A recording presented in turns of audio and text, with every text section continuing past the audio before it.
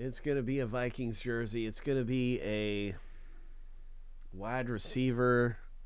I'm going to say Chris Carter for the Vikings. I wonder if he's still doing commentary. He used to be involved in a lot of the media. I don't see him much around anymore. Chris Carter. That would be a cool one to get.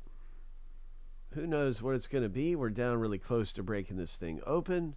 Right now we're going to have a race, and the winner is going to get some spots in the box.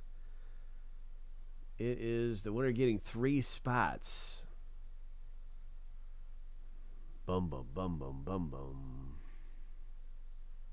3 spots are on the line in this race.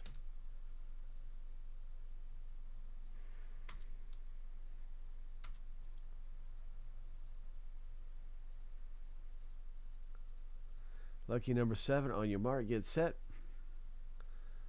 go.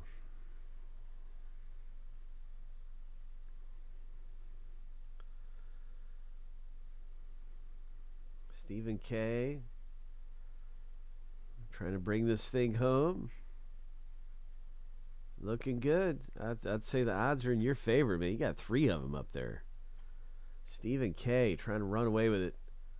5, 4, 3, 2, 1. Here comes Chris in the red.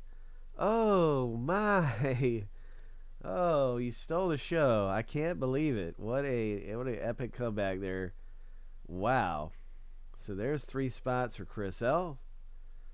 And, man, Chris, you're the champ right now because you got the last jersey out of the break. The previous break, you had a really nice jersey, so we'll see if you get unseated or if you're just going to, fill up the treasure box in this jersey with the next jersey coming up. I wonder what it's going to be. I hope it's a Tom Brady or something, man. That'd be great. But we're going to find out and see what happens. This thing will be breaking in a minute. We also have Finest